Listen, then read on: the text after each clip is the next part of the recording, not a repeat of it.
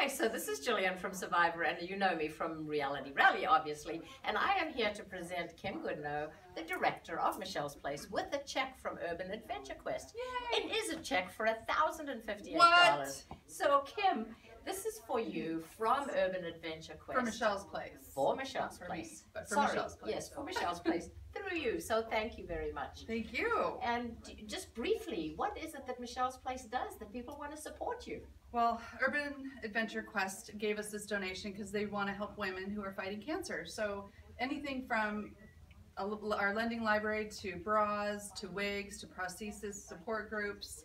We have classes, we have all kinds of things. Anything that a woman might need who's going through breast cancer, they can find at Michelle's Place.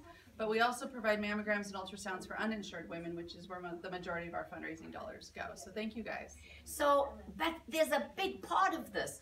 Urban Adventure Quest is a scavenger hunt driven by your smartphone to be done anytime, anywhere in 49 cities across the country. And Urban Adventure Quest does it for fundraising if you so choose to do. So $49, you get 5 people on that $49 ticket, and then you can sell that to your friends for another few dollars and raise some money. The other thing is that they built one for Temecula. Very cool. They built one for Old Town Temecula, which is a mini quest, and that is only $30. So you buy one for $30, you can sell it to your friends for maybe $20. Hey, $20 donation towards Michelle's Place that supports what you do and fits our tagline, fun for funds.